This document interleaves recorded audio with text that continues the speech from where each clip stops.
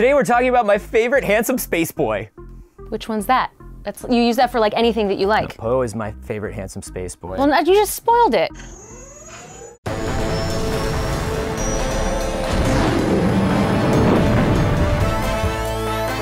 This week on the Star Wars Show, we go behind the scenes of the Star Wars Casus Mission patch. Matt Lieb takes on Force Friday 2, and much, much more. Now, from the Lucasfilm headquarters, it's the Star Wars Show. Hi, I'm Anthony Carboni. And I'm Andi Gutierrez, and welcome to the Star Wars Show, the only Star Wars show on the internet whose production assistant has a tattoo of a porg on their leg. Now that's dedication. Let's go to the news. Star Wars Rebels released a new trailer for the 4th and final season of the series over the weekend. Are you okay? I'll make it. Okay. The Space Wolf-filled trailer gave us glimpses at Thrawn's right-hand man Rook, Saw Gerrera, Mon Mothma, Tarkin dropping some Rogue One references, the Empire vaporizing Mandalorians, and space battles with X-Wing. Pew pew! But I didn't see a Space Wolf in an X-Wing. I'm just saying. Think about it.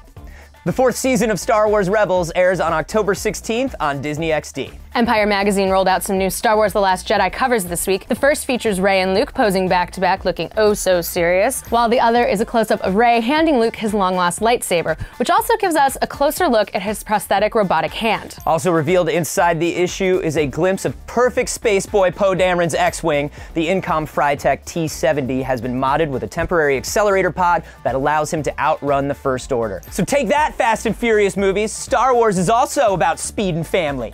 The issue also contains an additional image of Canto Bight, which shows Finn and Rose facing each other in the middle of a casino filled with fancy-looking aliens and creatures like this cute little space dog. The October issue of Empire Magazine hits store shelves tomorrow. The International Space Station National Lab has unveiled its 2017 Casus Mission patch, and wouldn't you know it? This year, it's Star Wars themed. The patch was art directed by Lucasfilm's own Doug Chang, as well as designers from Everly Design Company. In fact, in just a few minutes, we'll take a deeper dive into the creation of the patch, because that's what we like doing around here. Star Wars Galactic Nights, an event we both participated in back in April, is returning to Disney's Hollywood Studios on December 16th. The event will offer fans an inside look at the upcoming Star Wars Galaxy's Edge during an exclusive one-night-only panel, as well as offering photo ops, character encounters, fireworks, Star Wars-themed food, and costumes. Lots and lots of costumes. Tickets for the event are on sale now, and if you want more information, check out disneyworld.com/Galactic Nights. Finally, last Friday was Force Friday 2, where a metric ton of new Star Wars products were revealed. We're talking new toys from Sphero, like the new BB-9E, or BB-8 as Ryan Johnson calls it. He's a mean boy. The massive Lego Millennium Falcon model with 7,541 bricks, tons of new books like Phasma and Leia, and porgs! So many porgs! And because Force Friday 2 was such a big event, we sent our resident event correspondent, Matt Lieb, to check out all the craziness and excitement of Force Friday 2 in this segment paid for by Walmart. You're watching the Star Wars Show. Hey everyone, Matt Lieb here. It's Force Friday, so naturally I'm at Walmart because Walmart has all the gear that you need to be Jedi ready. So let's go check it out.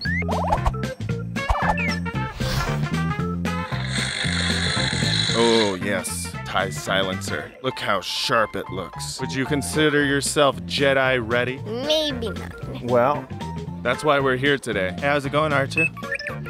Here we have the Little Bit Straight Inventor Kit, where you can create your own droid. Be my friend. No, don't turn your back on me. So you built this yourself? I did. You're like Anakin Skywalker. It's like having a pet that you don't have to feed. Oh, this has got Force Link. You can actually move around the lightsaber. Turns out the Force is actually just Bluetooth technology. What kind of toy are you really excited to get? Probably the figures. I don't have the Luke Skywalker or Rey one yet. Are you independently wealthy, or do you have a parental unit who gives you money for things? Parental unit. Yeah, same. What kind of toy are you hoping to get? Like a Lego set or something? You want to get a you just looked at your mom like, please. What do you hope to get here today at Walmart? Are you Jedi ready?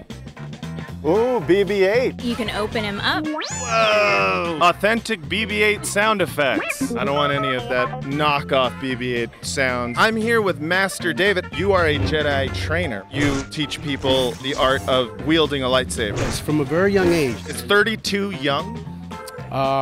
Well. So we got here the Rey Forces of Destiny doll. You like Rey? Yes. What do you think's in her pack? Sticks and tools. Cell phone.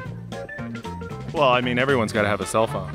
Not a stick. Star Wars world. Well, we've seen a lot of amazing things here at Walmart for Force Friday. I'm finally Jedi ready, and me and this guy, I think we're gonna be best friends. Come on, let's go, Praetorian Guard. Look at him, he's heading for that small moon. That's no moon. Growing up, I was always a huge fan of science and space, and if I wasn't in the film business designing for movies, I would hopefully be working for NASA.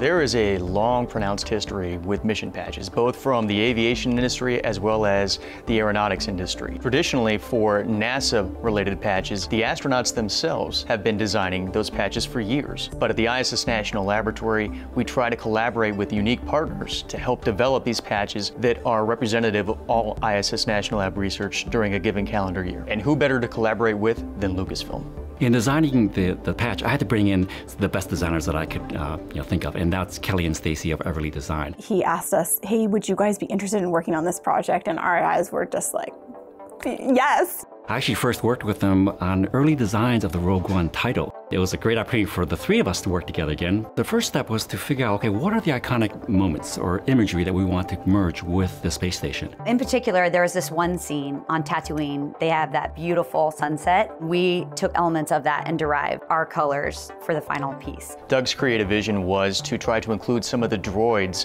that have been involved in the Star Wars franchise in this mission patch. And so the obvious choice was, okay, let's design it around the new robots like BB-8 and Chopper and K2. And that is also very symbiotic of the ISS, because the ISS is all about enhancing technology. That captured everything about the space program for me. It talked about the future, it talked about the adventure, the longing for the adventure. Our job as graphic designers is to simplify things, and in this challenge we had to take something that is an entire Star Wars universe and then also the world and blend those two worlds together. The final design encompassed the Millennium Falcon, the Death Star, and these droids. The droids look out into this vast space of discovery and exploration. We felt like that created a wonderment that we can relate to by looking out at the stars. The final design of the patch, I think, is a perfect combination of everything that we're trying to achieve. This mission patch with Lucasfilm, it really helps to represent a banner year for CASIS and the ISS National Lab as a whole in 2017.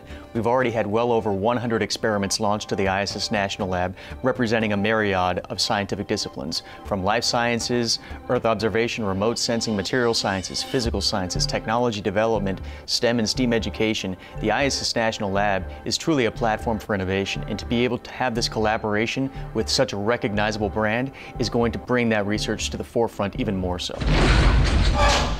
I'm Mark. I'm the author of Star Wars Kirigami, which is part of the Journey to the Last Jedi series. Kirigami is a little bit like origami, except instead of just folding the paper, you cut and fold the paper. Each project in the book has a difficulty rating, so the X-Wing is a good starting point if you're new to Kirigami, and I've brought that template with me today to show you exactly what Kirigami is.